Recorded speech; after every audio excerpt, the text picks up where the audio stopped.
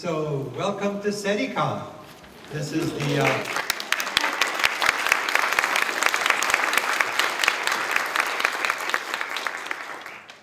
the first ever annual SETICon, as they say, and we're delighted to have you be pioneering it with us. My name is Andrew Fraknoi. I'm going to be the moderator for this first panel, and before we get started, I have a couple of announcements and questions for the audience. First of all, the announcement is that your program is an excellent guide to what's happening at the convention, except when it's not. So there are a few things that have been changed, and be flexible. Nothing major, but for example, some people's book signings are not exactly when it says in the program, and so watch for announcements. The other thing that didn't quite get into the program is that we have an entire room way on the other side devoted to fun family activities. We're also going to have a number of interesting workshops, including one on how to build your own telescope, and you get a free telescope in the process. So these workshops and the inflatable planetarium require a free advance tickets. So they're free, but you need to get a ticket in advance, and tickets are available in Ballroom D. So when you leave this session, if you're interested in climbing into an inflatable planetarium, if you're interested in some of the family workshops, just check out the tickets in the next room over, Ballroom D, and get one while they're still available. All right, I also have some questions for you. First of all, I'd like to find out where you're all from. How many of you are from the Bay Area? Excellent. How many of you are from outside the Bay Area but in California? Good. How many of you are from outside California? Very good. And how many of you are from another world? I see a number of my former students raising their hand. Good. Excellent. How many of you pre-registered for this convention? How many of you bought your tickets today? Good. How many of you are members of Team SETI? How many of you are new to the SETI Institute? Just learned about it as part of this program. Very good. And how many of you have fewer than one, think about this, fewer than one college-level astronomy course in your background? How many of you have fewer than one college level? That means 0. How many of you have one astronomy course in your background? How many of you have more than one astronomy? Okay, we are not supposed to be here, but we'll let you know.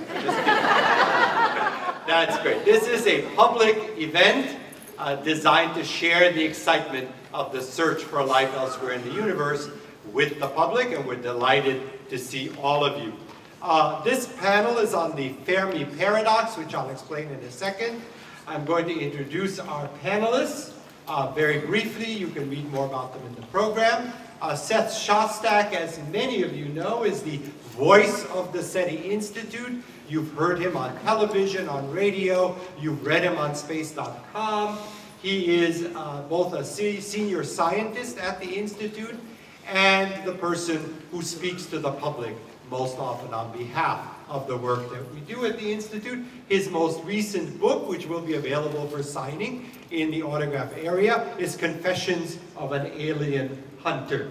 And I think you can get him to talk more about that book if you just ask him. On my right, needing no introduction, but I'll give him one anyway, is Dr. Frank Drake, our godfather,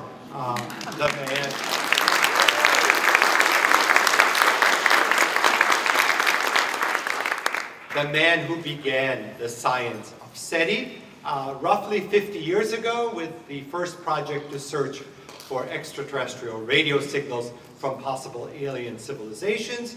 He is also the author of the Drake equation, which many of you know from your studies of astronomy. He has been the president of the SETI Institute and is now on the board of trustees. He has been perhaps the most active person converting the science of SETI from a realm of speculation to a realm of science. On my left is Andre Bormanis, a television writer and producer. He has been involved with such television shows as Threshold, Legend of the Seeker, 11th Hour, and Star Trek Enterprise. He has written scripts for other Star Trek series. He's the author of several books on the intersections between science and science fiction. And he was a science consultant for Star Trek, so I think we owe him a great debt of thanks for some of the good science that has appeared on Star Trek over the years. He is also a consultant for the Planetary Society and a wonderful explainer of scientific concepts and how they relate to the world at large. Andre Bormanis.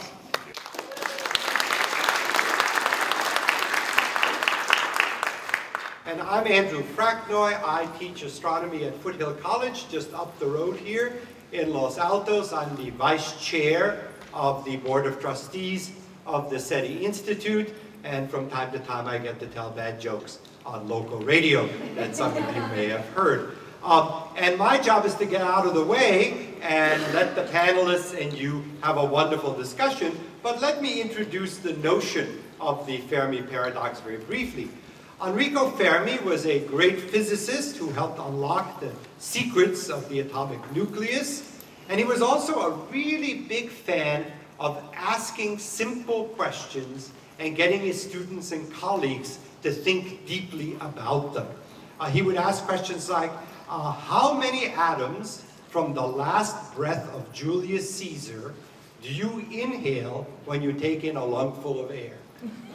And then the students were supposed to go and think about it. So in the early 1950s, when our story begins, was the start of the UFO craze in America, and there was a lot of press attention being paid to the so-called unidentified flying objects. And one summer day in 1950, Fermi and three colleagues at the Los Alamos National Laboratory were walking to lunch and talking about the UFO craze and the possibility of life elsewhere.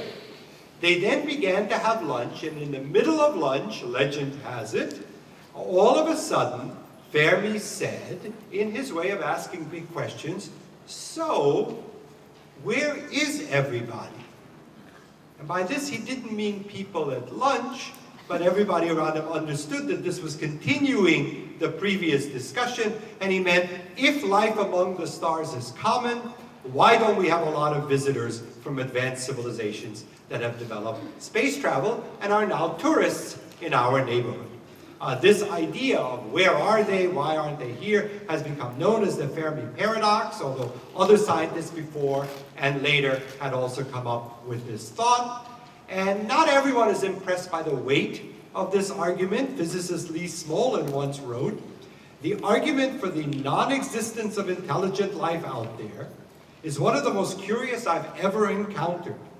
It seems a bit like a 10-year-old child deciding that sex is a myth because he has yet to encounter it." So on that note, I'm going to invite our panelists to make an opening statement about their take on the Fermi paradox.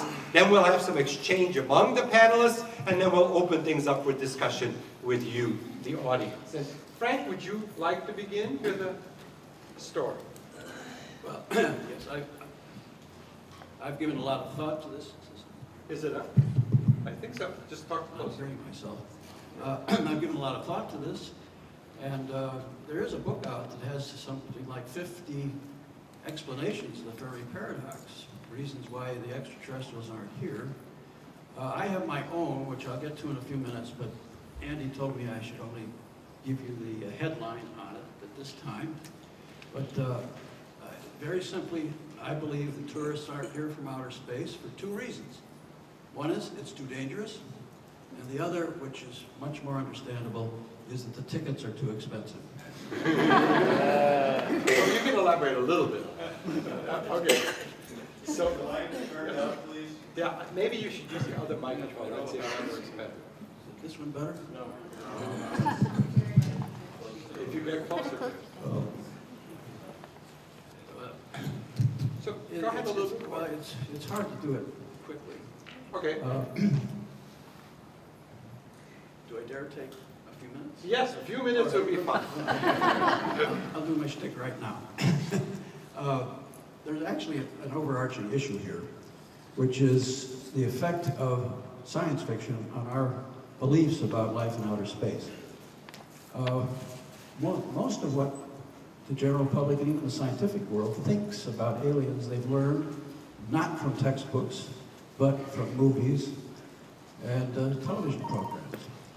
And they've seen Star Trek where you can dial up Scotty and say warp 7, and the time it takes to do a commercial, you're at another star.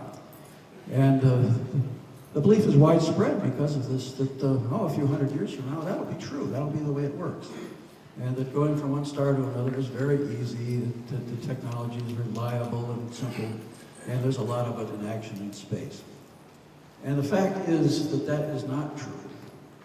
The universe is a huge and awesome place. It is full of hazards, and what's needed here, and this leads to an understanding of the Fermi paradox, is a honest understanding of the challenges of interstellar space travel. And that's what I'm going to get to. First, hazards of interstellar space travel. People blithely talk about going at half the speed of light in spacecraft and things like that.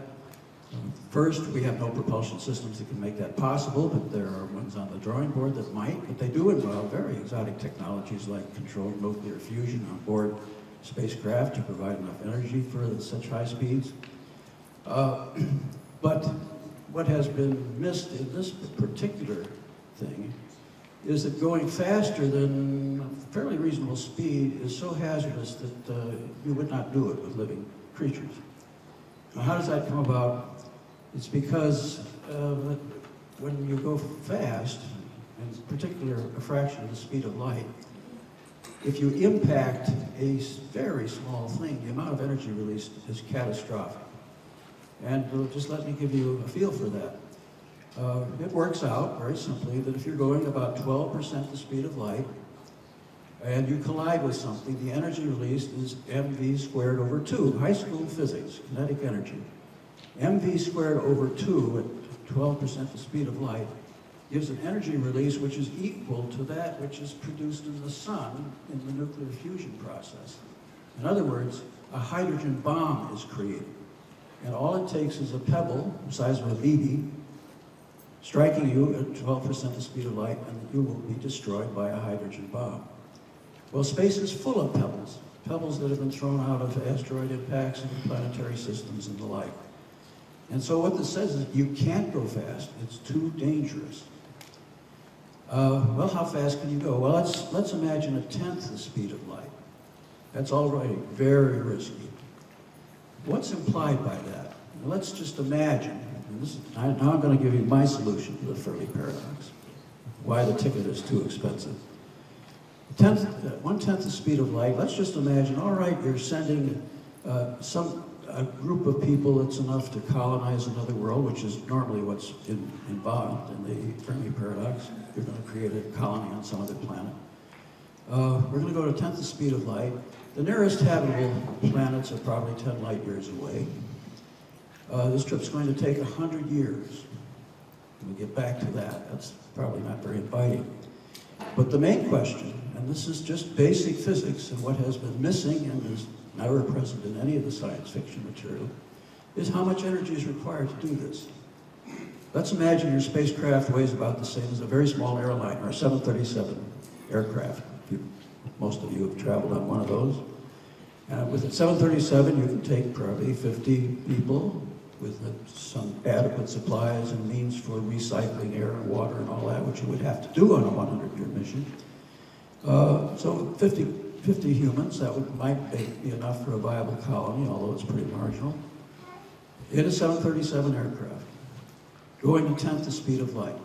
Well, take the mass of a 737 and just do the mv squared over 2 again. How much energy is that? Well, it turns out, I won't give you the number because it's one of those astronomical numbers that the astronomers pretend to understand. The number is amount of energy equal to 200 years of the total electric power production in the United States at the present time. You would have to shut down America for 200 years to launch this mission. This mission, which is very hazardous, and it's worse than that. That is assuming that the energy conversion is 100% between the electrical power and the speed of the spacecraft. And no propulsion systems are that efficient, so it's going to be much more than 200 years worth. And worse than that, that only gets you there. It doesn't slow you down. You have no way of landing anywhere, and it doesn't get you back home either. So we're talking about prodigious amounts of energy here, and this is just basic physics, and there's no technology that can reduce the amount of required energy. Well, think about it. Would you like to take such a trip? Would you like to spend 100 years on a 737 eating airline food? Nowadays that means snack boxes, pretzels, occasional glass of water, recycled water. It's not very tasty. You're watching the same movies over and over. And just think what the price of the ticket will be. You have to pay for, each passenger has to pay for perhaps 10 years worth of electrical power production in the United States. Even Bill Gates would pale at this challenge to his pocketbook.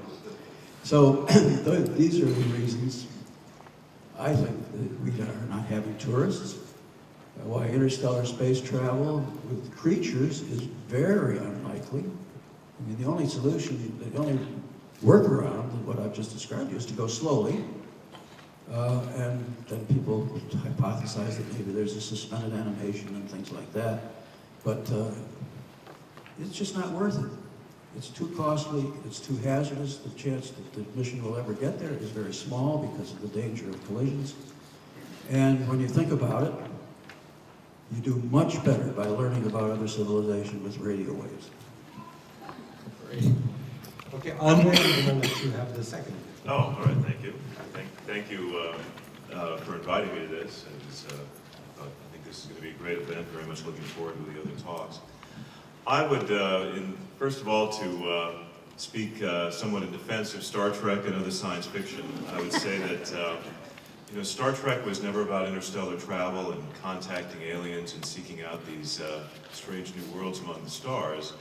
Star Trek was about the 1960s and about what was going on in our world at that time.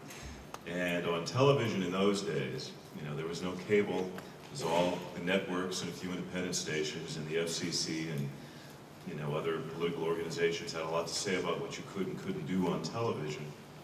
Certain topics that Gene Roddenberry, who created Star Trek, wanted to explore in a television series were just not allowed on TV. You couldn't talk about race relations. You couldn't talk about whether or not the Vietnam War was a good idea. And there were a lot of other topics that, sexual mores and so forth, that you really just couldn't address on TV at the time. Remember, Star Trek started in 1966. Rob and Laura Petrie were not allowed to be seen in the same bed. They had separate beds in their bedroom back in those days. And Gene realized, hey, if I do this crazy science fiction show, I set it in the future, I paint people green and put funny ears on them and stuff, I can get this past the network censors. I can do a show about the foolishness of racial bigotry. I can do a show about the pointlessness of war. And because it's couched in this science fictional garb, people will just sort of ignore it. Or at least, the censors will know it's science fiction, it's just all fantasy, so, who cares? And that's, in fact, is sort of the genesis of that television series.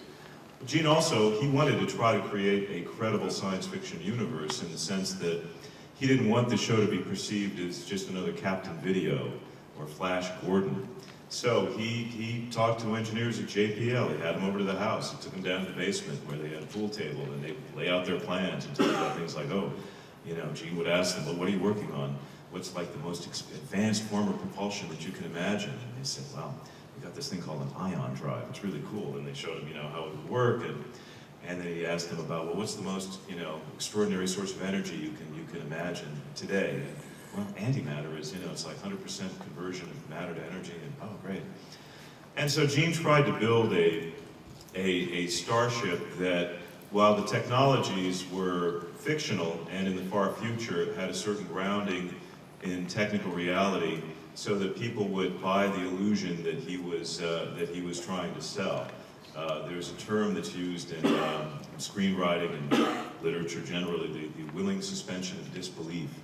You have to do enough to convince the audience to accept that the world you are showing them is real, even though it may contain these fantastical elements. And the way Gene went about doing that, which I think was very clever, is he designed the Starship Enterprise like a Navy ship, a battleship. It had a bridge, it had a sick bay, had an engine room, and so forth. And then he sprinkled in these ideas about exotic technologies, warp drive and antimatter.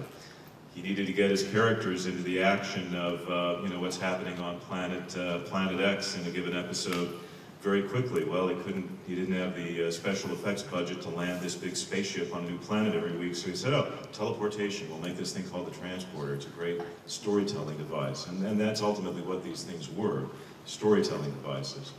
And certainly when I was a kid watching the original Star Trek, I was very much inspired by the show to explore real science and, you know, learn relatively quickly some of the things that Frank was talking about. And all of that is certainly valid. I don't think that it was ever Gene's intention to make it look like interstellar travel would be easy someday. On the other hand, if you look at what else was happening in the 1960s in the real world, I had a piano teacher when I was a little boy, lived across the street from us, Ethel Daniels. She lived to be 104 years old. She was 21 years old when the Wright brothers flew at Kitty Hawk, and she lived to see men walk on the moon. That's kind of extraordinary. Charles Lindbergh, right, first guy to fly solo across the Atlantic, attended the launch of Apollo 11. He was only 66 years old.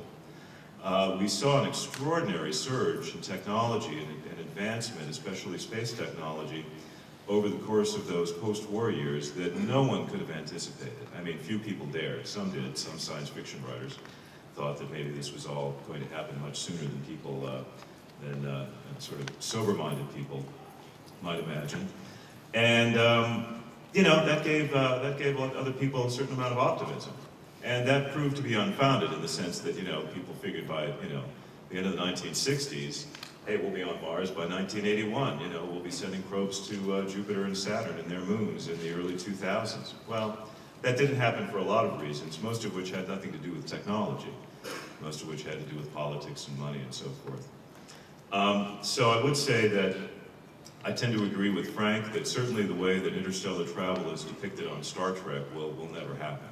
It's kind of like arguing that the flying machines that Da Vinci envisioned, you know, 400 some odd years ago could ever be made real. On the other hand, I don't know that it's impossible to someday build a starship, to someday build something that would send living organisms, people, across interstellar distances. I suspect that it would happen in ways that we cannot imagine today. As far as why, if that's the case, there are no tourists from other planets visiting the Earth, again, I think it is, as Frank says, going to be very difficult, very expensive, and there are probably just, even if you could do it, smarter ways of trying to make your presence known or find out what's going on in other parts of the galaxy. Robotic probes, for example.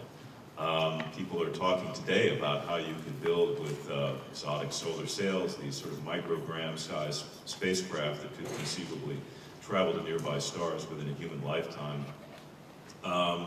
And I imagine that 50 years from now, there will be people thinking up and designing things that we can't even imagine today. Stanislaw Lem, who's one of my favorite science fiction writers, talked about something called the window of contact in one of his novels, Fiasco, which was about an ill-fated expedition to make contact with a planet that was discovered to have intelligent life via the SETI program. And basically, Lem makes the point that, you know, it took about 50,000 years for human beings to get from first learning how to make fire to developing the oil lamp. But it only took about 200 years after that from the oil lamp to the laser. So there is what technologists sometimes call an S-curve. Sometimes when you develop a new technology, progress in that new technology happens very, very rapidly for a few years, a few decades, and then it kind of tapers off. We see that in space technology, certainly, from the V2 of World War II to the Saturn V, only about 25 years, extraordinary. But in the last 40 years, we've made virtually no progress in chemical rockets and propulsion. We don't have anything that can put as much mass into low Earth orbit as the Saturn V today. So there's this sort of plateau that you reach until a new game-changing technology comes and replaces the old technology. And we're still waiting for that game-changing technology in space propulsion. Maybe it's nuclear thermal, maybe it's this Vazimir drive that Franklin Chang Diaz is developing, maybe it's something else, but who knows? I mean, I can't preclude the possibility that such things may someday exist. Again, I'm not saying warp drive, but something that today we cannot imagine that could make things much more likely in terms of interstellar exploration. But this sort of window of contact idea is also interesting in the sense that if there are these revolutions periodically, and if technology advances in an exponential fashion, maybe the species who are capable of making physical contact with the Earth are just no longer interested, or maybe they can watch us from afar and learn everything that they need to know without bothering to make any kind of physical contact. There is also, of course, the Prime Directive, which says that advanced species will not make contact with a primitive society such as ours, and therefore we haven't seen space tourists because, you know, we're still under this kind of planetary quarantine, which, I don't know, you know, again, I'm a skeptic when it comes to these things. I think they're not here because, as Frank says, capability, it's very, very hard. It's, even if you could do it, why would you do it? Lots of other ways you can explore the universe. You know, there's a lot of talk these days about this thing called the singularity, which is this notion of it. It's called the nerd rapture in some circles, which I think is kind of appropriate. The idea that at some point our technologies will become so advanced that we just cannot see beyond the horizon of what is technologically feasible. And so we will have technologies beyond present-day imagination, maybe 20, 30 years from now. That's a lot of solutions. It's a lot of solutions, I'm sorry, so I could babble on for hours, obviously, but let's save some of the rest of it for the Q&A, and let's hear from Seth. All right, I'm going to ask Seth to comment. Okay, I'll try and be relatively brief. Look, how many of you knew about the Fermi paradox walking in here? Essentially all of you. All right, so you know that the problem is to reconcile our natural optimism that they're out there with the fact that we don't see them. And the reconciliation falls into three categories. First off, the whole Fermi paradox may be apocryphal. It's not clear that Fermi actually said, where is everybody? And apparently one of his physicist friends who was from Budapest said, they're here, they're called Hungarians. The categories of solutions fall into three categories. One is the very simple explanation. The reason we don't see them is because they're not out there. There just aren't any aliens. That's simple. Okay. The second corollary to that is they are here, right? A lot of people, 1/3 of you, think that they're here, right? So then there's no problem with the Fermi paradox, right? Yeah, I won't go any further into those. Second are the sociological explanations. Andre has alluded to that, saying, oh, well, maybe they're no longer interested. Right? I mean, it's true. You've heard now 17 different ways about how difficult it is to go from one star system to another. And who's going to do it? They've got better things to do. Frank has made the argument in the past. They could use the cost, the energy cost, to simply improve life in their own condo developments and not go into space. Right? All of that is true. But the problem is, and this is the strength of Fermi's argument, is that they don't have to all do it. Only one society has to do it, and the galaxy would be colonized. It's very akin to what happened right after Columbus discovers America. Within 30 years, there were Spaniards up and down the coast of the Americas. Right? Just went like that. So once you get it started, it's relatively quick compared to the age of the Americas. All right? So these sociological explanations, they're not interested. They don't find out, you know, don't look at, even the Romans didn't conquer the world. The British didn't conquer, well, they did sort of. I mean, these sociological explanations all stumble on the fact that you only need one exception, and now you're back where you started. The third category of explanations, of course, is what everybody's been talking about, technological. Now, Frank says going 10% the speed of light is not on. I'll buy that, as Howard Hughes used to say. But what if you went a tenth the speed of light, or a 1/10 of 1% the speed of light? Right? That's 100 times slower than what he's talking about, which means all the problems, including the energy use, go down by a factor of 10,000.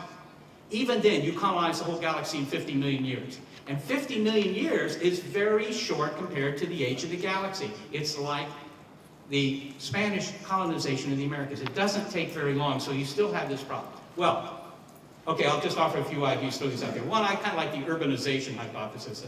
It's like the suggestion that actually the galaxy's urbanized, right? And so there are places where there are more aliens and there are places where there are fewer aliens. Right? It's sort of like I take you, I blindfold you, I spin you around 6 times, throw you in an aircraft, fly you around the country for 12 hours, and then take you to someplace 20 miles south of Winnemucca, Nevada. Right? And you open up your eyes, you look around. I don't see any houses, I don't see any roads, I don't see, transmission towers. I don't know where I am. But wherever I am, this continent is not colonized. That might be your conclusion. That's making a very general conclusion from a very local observation. I looked at my backyard this morning, I didn't see any bears in my garden. There's been plenty of time for bears to walk to my garden in the history of bears. Right? But they're not there. I guess there are no bears on this continent. A very, very, very grand conclusion from a very local observation. So I like the urbanization one. Maybe we're just in places not terribly interesting. But let me just, I'm going to try and keep this short here. Let me just suggest to you that maybe the real problem is a horizon problem, that we're very parochial in our thinking here. We're thinking in terms of rocket ships, of sending protoplasm to the stars. It's kind of nutty to send the protoplasm. I mean, to begin with, you can send the DNA, the DNA in you fits on a CD. You know that, all the base pairs in your DNA. The information that was in the sperm and the egg that made you fits on one CD. You can broadcast that. You can broadcast it. The radio stations do it all the time, in less than an hour, even on AM, right, FM. So you could send that information to the stars at the speed of light very quickly, if that's all you want. The trouble is it arrives without the college education, and it turns out that adds a few more bits to you. My friends, not many, but there we go. So you would say, so why are we sending the protoplasm? Do they need to have pancreases in space? I mean, why send all of that when really what you want to send is the information? My suggestion to you is that what we're seeing here is we're on the cusp of a big evolutionary step, right? It's taken 4.5 billion years for Earth to get to the point where it has intelligent beings, but now in a matter of tens of years, hundreds of years, we're going from what may be biological intelligence to something else. This is like the Cambrian explosion. Or maybe it's like trilobites sitting around and thinking, why are there no trilobites all over the place, right? It's really the wrong question, because that's a very short stage in the evolutionary history of, in our case, sentience, okay? And in fact, this is not the Cambrian explosion, maybe this is the silicium explosion, right? That who is to say what our technology will allow us to do, say, 1,000 or 100,000 or 1,000,000 years from now? Will we still be these sort of corporeal beings that hang around for 70 years and learn something just in time to be thrown into the ground? I mean, is that what we're going to be doing 1,000,000 years from now? Or is it, in fact, merely a step on the way to something much bigger, much better, where we reduce the size of everything, we upload our consciousness into machines, which don't really have to go anywhere in the sense that we've been talking about here with big rockets, right? Or, and the last suggestion is one that you hear occasionally, and that is maybe all of reality, of course, is synthetic. That we are simply a computer simulation being run by some history major, 3 centuries from now. None of this is real anyhow, in which case it doesn't matter. And prove that by next Thursday. So I wanted to get the panel to respond, if you have responses to each other. And then we're going to open things up. I actually will start with a question for the panel, but Frank, do you want to say any more to what the other people said? Or? Well, I just had one comment, which Seth mentioned, and that is, if you're a serious civilization that's conserving resources, as all civilizations will have to do, there is this question of how do you best use your resources? Do you use them to send a challenged, hazardous mission into space, which will return nothing to you for perhaps hundreds of years? Or do you use those same resources to enrich your own civilization in place? I mentioned the amount of energy required to send a colony to a nearby star. That same amount of energy is 1,000,000 times more than is required to create a colony in our own solar system by terraforming asteroids and doing actions like that. For 1/1,000,000th the cost of this wild interstellar mission, you could have a very comfortable space colony in the spirit of Gerard O'Neill, for those of you who remember his adventures in designing space colonies. And so there's another argument there, that if there really are governments still in the future, the Congresses of those governments are very unlikely to put resources into an interstellar mission when the same resources can greatly enrich millions of inhabitants in your own solar system. But Frank, couldn't you have said the same thing in the 16th century? A lot cheaper to stay in Europe and build up a good life. And many people said that during the Apollo days. Why are we spending all of this money on a moon race when we could be spending it to enrich, people's lives here in the United States? So my question to begin with is, several of you have mentioned the possibility that alien civilizations may not look like protoplasm, but may in fact be micro-miniaturized, some sort of computer or robot entity. And are we sure that such entities do not at the present time exist in the solar system? The answer to that is no, we're not sure. It's very hard to find them. You know all about the Voyager probes, right? The Pioneer probes. If they were entering our solar system rather than leaving it, I don't think we would have any inkling that that was happening. Okay, well, we'll open things up. What I'm encouraging people to do, if you would, those of you who came in late, is to come on up. We have a large room, and we have room up front. And what I'm going to ask people to do, if you have a question, is to raise your hand. I'll recognize you, and then please ask the question in a loud voice. Gentleman over there. Hi. Carl Sagan, in one of either, I think, Pale Blue Dot or Billions and Billions, gave his vision of the human future in space as going out into the solar system, then going out to the Kuiper Belt, then going out to the Oort cloud, and then taking the relatively short jump to the Oort cloud of the next star, and so on, and so on, and so on. If he can think of that before such technology is really viable, why haven't other alien species around the galaxy thought of that same thing? To speak to Seth's 50-million-year plan, that could be a billion-year plan, but it would be sufficient in a galaxy that's older than 5 billion years. I think it's important to state again, while it is difficult to go from star to star, at least in the ways we think of doing that, it doesn't violate physics. It doesn't violate physics. So to rule it out is making a statement about what you think technology is ever going to be able to do. So I agree with you. Any other? Let me do a little follow-up on that. As you were just referring to, Carl visualized the colonization of the solar system. It turns out there is enough energy coming from the sun to support 10 to the 22nd power humans. 10 to the 22nd power, that's 10,000 million humans. That's 10 to the 17th, I guess, times more than we have now. Now that's a lot of folks, You really don't need to go to the stars. And you can do it at much less cost here. So that's another argument why colonizing your own solar system, if you really need to want to colonize space, is the preferable thing. Yeah. Just a disclaimer, I've been like a science fiction fan forever. But here's the thing. I live in the state of California, and they can't even get around to building a high-speed rail in this country. Can't even pay that. Some of you guys have been to Europe or Japan or something, and you see it, even China, I think, they see it in operation. I shouldn't say even China. I mean, they're like, oh, wow, credit cards. But the issue is, if that's the case, then who would pay for these dreams? Because when I was watching Star Trek as a college student, so to speak, I would always wonder, who paid for it? Was it, and that was even before Proposition 13. Right. So for those of you in the back, the question is, who would pay for interstellar travel? Or even interplanetary travel. Yeah. They definitely dodged those questions in the original Star Trek.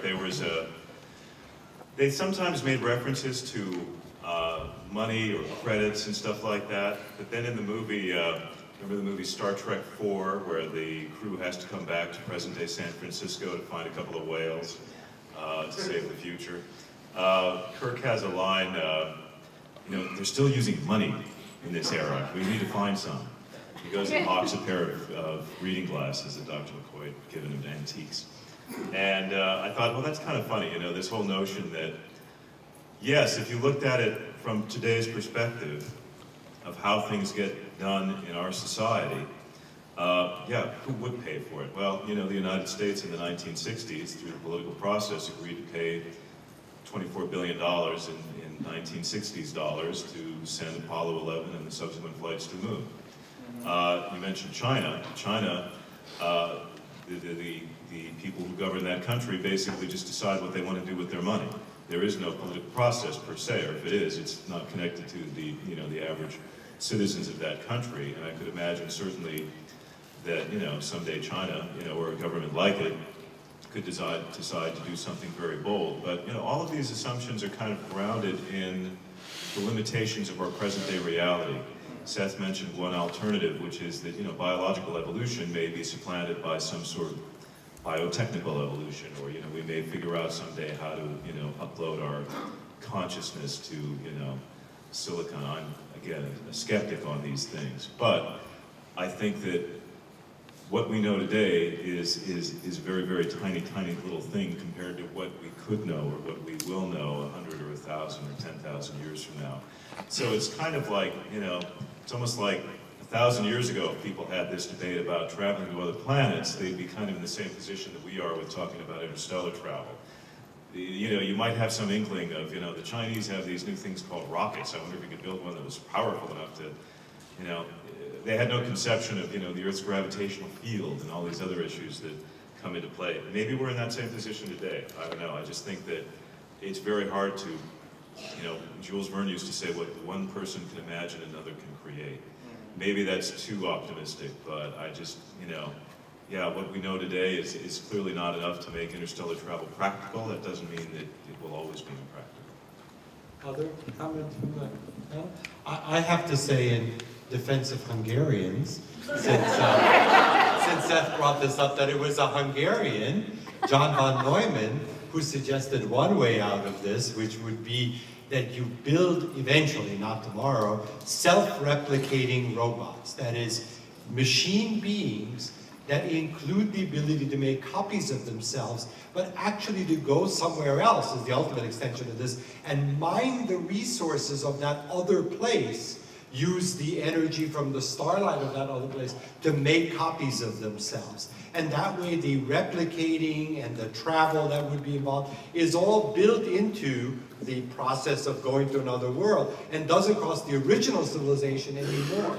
This could be a very dangerous thing if you don't like the machines that are doing it, but that is one way that you could have not so expensive space travel and replication. Yeah, in order to forestall aggressive comments from the audience on this, obviously this has been thought of, and this is the Fermi paradox extended to machines. Frank Tipler down in Louisiana has made this point very, very cogently, actually. And so then the question becomes, why haven't the machines devoured everything in sight? Okay, and who's to say? You know, space is pretty empty. Maybe they have. I would suggest to you, a comment that was made to me on a discussion about this once by Chris Chiba, used to be at the SETI Institute, and he said, well, in a sense, we've got those machines right here on Earth. They're called bugs. They're called insects. Now, you go outside, take a look at any plant that's out there, and look at the leaves, you know, on a tree or something, and you'll see there's all these holes in it where the bugs have chewed away part of the leaf, right? So here you have these self-replicating plant-eating machines called bugs, but they have not driven this process to completion. They don't strip every tree of every leaf. It never runs to completion. The reasons here are a little different than they would be in space. But that's maybe an instructive lesson, that these things don't go to completion. That the Roman Empire, as you know, dominant as it was restricted basically to the Mediterranean. Okay, the bugs are restricted to, you know, 10% of the leaves. Right? So maybe indeed that's something to keep in mind if you're worried about machines conquering the galaxy. All right, question over there. So if you want to colonize the galaxy, doesn't it make more sense to use directed panspermia to do it? In other words, you might send the machines, but the machines are actually the microorganisms. You just send bacteria everywhere in the universe, or maybe just the DNA, and let it infect all the worlds in the galaxy that are habitable. That's maybe how life came to Earth. It grows on Earth. Maybe we are the aliens.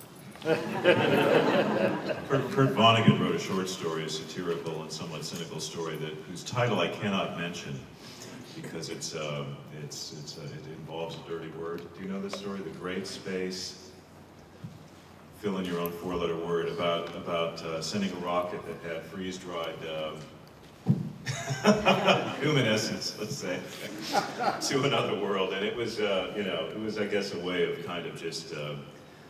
He was commenting on how we were spending a lot of money doing things that didn't make much sense to him and despoiling our planet in the process. But that sort of directed panspermia, yes, that's another mode by which somebody, some other planet in some distant era could have conceivably made life spread to other worlds. And as Seth pointed out, it only takes one.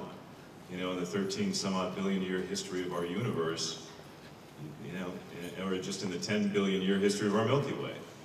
Only one civilization had to get it right to colonize the whole place. And the fact that they didn't suggests, as Frank says, either it's very, very hard, and they haven't tried, or they're not out there. I mean, maybe we're among the first. Maybe, the universe is young compared to how long we expect it to live. We may be one of the first to achieve consciousness and intelligence. And maybe that's why it's kind of a lonely place. Are we sure that we would actually recognize aliens if they were already here? We can't even talk to chimpanzees, and they're very similar to us. We're finding organisms on the planet Earth all of the time, the archaeobacteria and so on, that we never knew were there. If aliens were on our planet, how are we sure we would even know that they were here? The question is, how would we recognize aliens even if they were here? You point out that we can't talk to the chimps, but we do recognize that they're here. This idea of a shadow biosphere is very popular these days. Paul Davies mentions it in his book. Maybe Frank wants to say something about that. I think that's a long shot. Right? Part of the problem is that there's no good definition for life. If you've got one, come see me afterward. You've got a real moneymaker there. Nobody knows exactly what life is, but on the other hand, as Justice Potter said about pornography, you'll recognize it when you see it. It is conceivable that there's some sort of life here that we don't recognize, but if so, it's going to be microscopic, right? I mean, so those don't sound like galactic colonists to me, except in a sort of inadvertent sense. They may have hitched rides on rocks. By the way, in that regard, while it's completely possible to infect one world from another within your solar system, e.g. from Mars to Earth, it doesn't seem to work over interstellar distances simply because a trip in a rock of that magnitude normally will kill anything that we know about. That may be too conservative a statement, but that's the general conclusion. But in any case, that's not the kind of colonization we're talking about. Okay. Another question? Let's see, over there. Yeah. One of the ideas that's been put out there is the idea of millennium ships, which would overcome, some of the other things that were mentioned, where if you've got a large ship that can support a large population that's sent out, you don't necessarily have to travel at, any significant fraction of the speed of light. You have time working on your side that you're going to have, many generations that will live and die on this ship that will never see, a planetary system, new planetary system or whatever that they're traveling to. But, if you have a large enough expanse of time that, they're eventually going to make it, to a destination that, I'm just curious because I don't necessarily hear that mentioned a lot in relation to kind of the whole idea of the Fermi paradox. So the question of a multi-generational spaceship in which generations live and die on a slow trip. That's been investigated. I think if you're going to do that, nothing wrong with it. This is the arc idea, right? There's nothing wrong with that, but I think you do need some sort of suspended animation. There have been some interesting studies, a couple of, I guess they were sociologists or psychologists in Austria who years ago did a study of this, and they decided that if you actually put all of you, say, the ship outside about to go to, you know, Proxima Centauri and meet the Na'vi, and it's going to take, you know, 1,000 years to get there, but that's okay. We have a lot of men and women here, and, you know, there'll be another generation. If we keep you conscious all that time, which probably is better in terms of reproduction, although not necessary, I suppose. The problem, and the conclusion that they came to, was that you'd all be dead in 2 generations, because the whole contingent breaks up into cliques, and there are power plays, and this, that, and the other. And, you know, this is seen aboard ships, that you quickly kill one another. That was their conclusion. You just reminded me of where the experiment's been done, and everybody killed each other. The mutineers of the Bounty colonized Pitcairn Island. If you go to Pitcairn Island, you find almost none of them are there anymore, because there were, after a few generations, feuds, murders, suicides. The only ones that are there are ones who were forcibly made to leave the island and live in New Zealand for a while, and then were sent back to Pitcairn. And so the experiment's been done, and indeed, it doesn't have a very good success rate. Question over here. Yeah, Seth, I'm gonna throw you one which is unanswerable, but you talk about all this happening in the blink of an instant, if it happens at all. The problem there is you're thinking about it as if it were the first time then. If it can really happen in 50 million years, and it takes a couple of billion years to get to the point where you can do this kind of thing, we don't know when it would have happened, if it ever happened. But it seems to me, if you're going to assume it could happen, it's unlikely we're at the point when it happens for the first time. The trouble then is you have to look at not the first time this happens, but what's the 10th or the 15th or the 20th time this happens, and what does that look like? Sociologically, technologically, everything, and we don't have a clue. So I think it becomes an even more difficult and unanswerable question. Yeah. Seth, can you summarize the question? Good Time makes the point that, given the age of the galaxy, this would have happened many times, because it doesn't take very long, right? And so the question we should be addressing is, what's to stop, you know, the 15th colonization effort? Do I have that right? Yeah, yeah. Okay. Well, you said it was an unanswerable question, but won't stop me.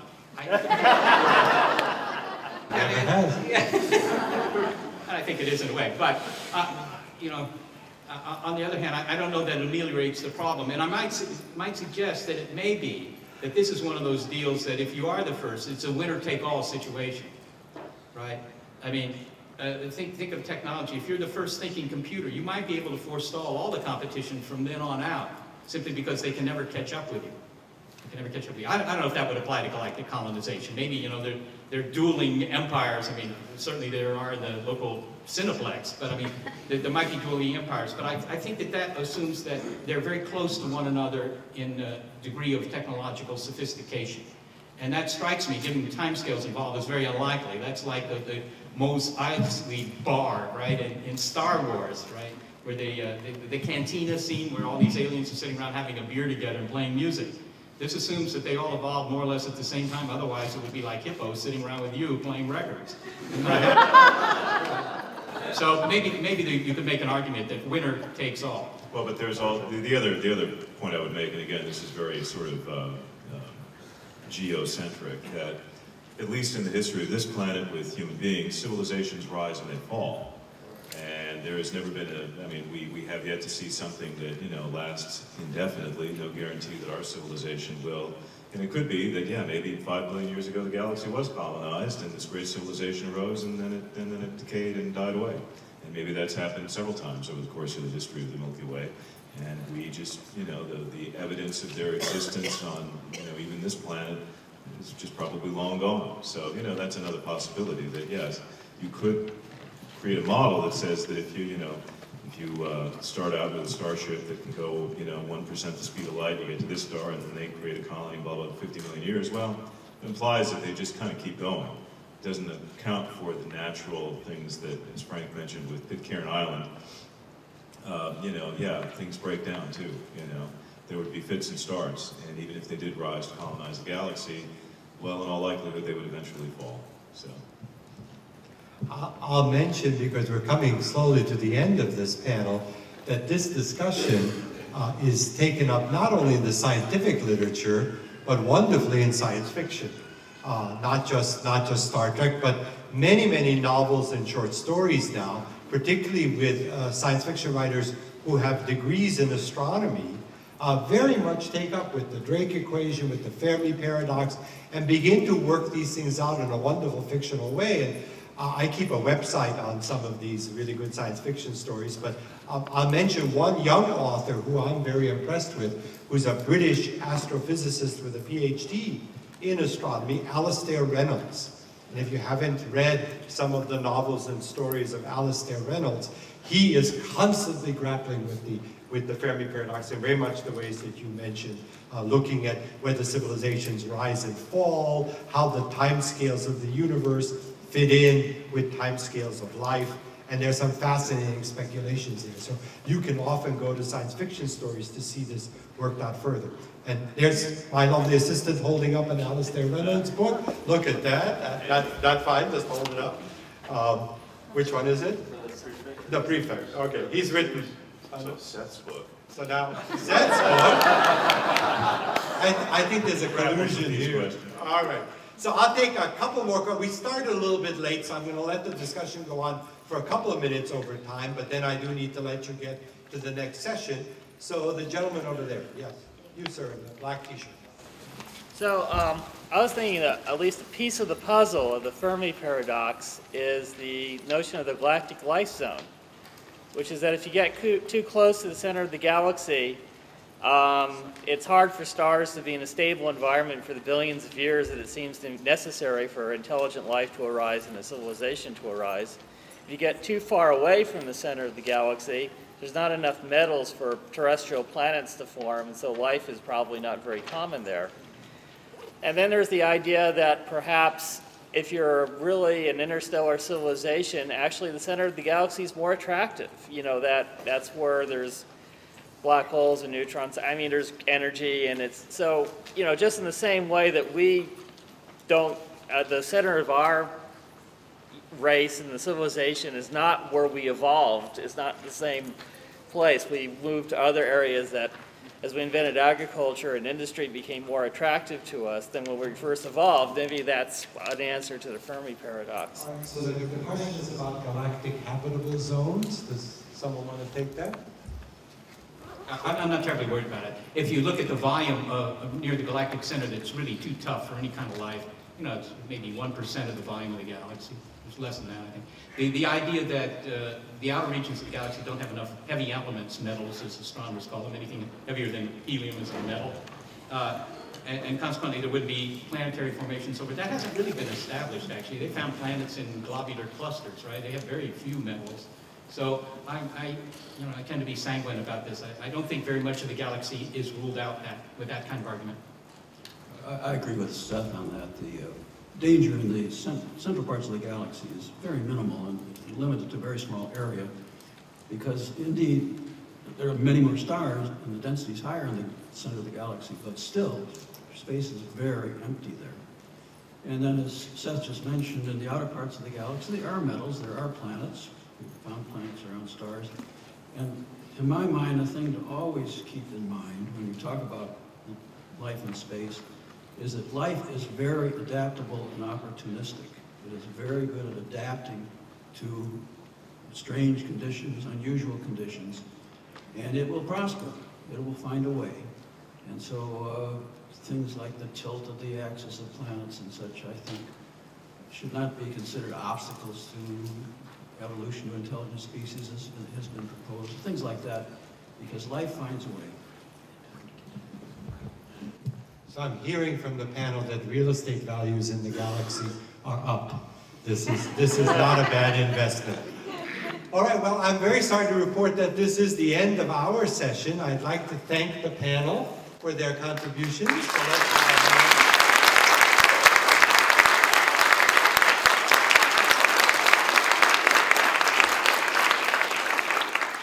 A fascinating start to the convention, and we want to urge you to continue thinking about these things, and all the panelists will be in other sessions, so you have a chance to continue this dialogue with them as the next 2 days go on.